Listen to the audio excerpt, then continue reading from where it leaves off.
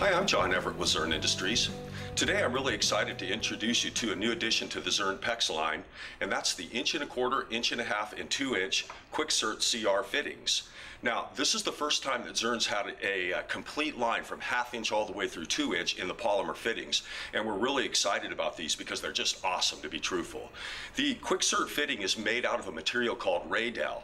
It's a highly corrosion resistant material, and it's just about as tough as they come. In fact, I was telling somebody they're tougher than a wolverine. So with respect to using these fittings, I think you're going to find them to be the cat's meow, so to speak. Very tough, very corrosion resistant.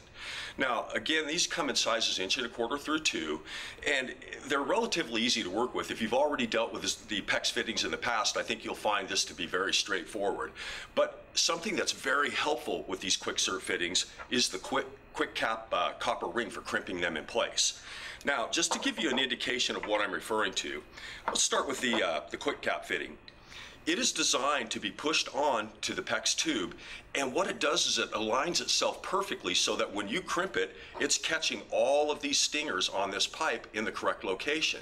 So in other words, you slide it all the way on and it's giving you the correct dimension. You don't have to worry about it slipping back and forth when you go to crimp this thing. The quick cap is going to hold it into position.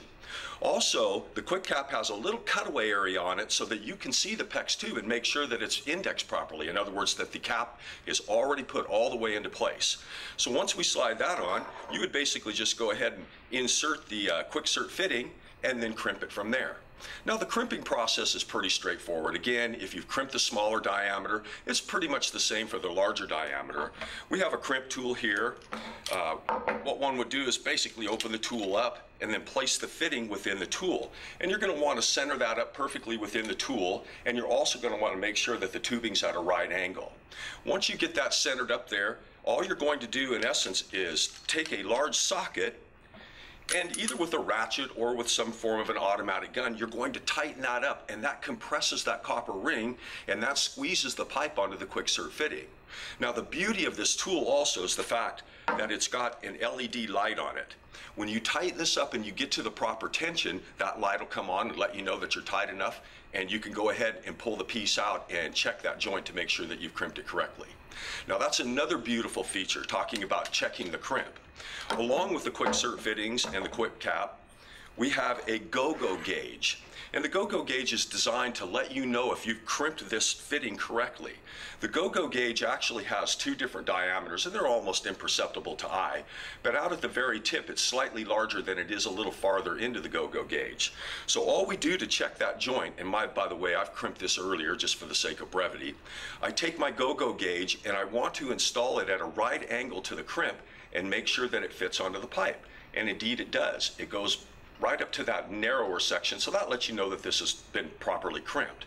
Then we rotate it and we want to check right across that joint itself. You'll see a parting line on the copper crimp ring where we've crimped it. We want to make sure that that go-go gauge goes all the way on. So the go-go gauge lets you know that you've done it correctly. Now, one other additional feature of these crimp rings is the fact that if you haven't crimped it enough, you do have the ability to reinstall it back into the tool and crimp it again a second time. In essence, what you want to do in that case, if it hasn't been crimped enough, reinsert your fitting back into the crimping tool and line up. You can see the line on there where the 2 jaw halves have met. You want to try to line that back up again just like you had it initially. We go ahead and retighten the tool, and once our blue light comes on, we let that set for approximately 15 to 30 seconds. We'll go ahead and loosen it back up, take our joint out, and once again recheck it with our go-go gauge and make sure that we've crimped this properly. So the whole concept behind PEX, you already know, is a wonderful concept for joining pipe. But once we got to these larger diameter Qick Sert fittings, again, that completed the line for us. So what I think I'd like for you folks to do is to get online at Zurn.com, take a look at these fittings. If you have any questions about them, give our customer care team a call and they'll give you more information on the Qick Sert fitting along with the quick cap crimping ring. And between the two, they can get you spec sheets, instruction sheets, or whatever you may need. I think that you'll find this a very wonderful way to join the PEX pipe.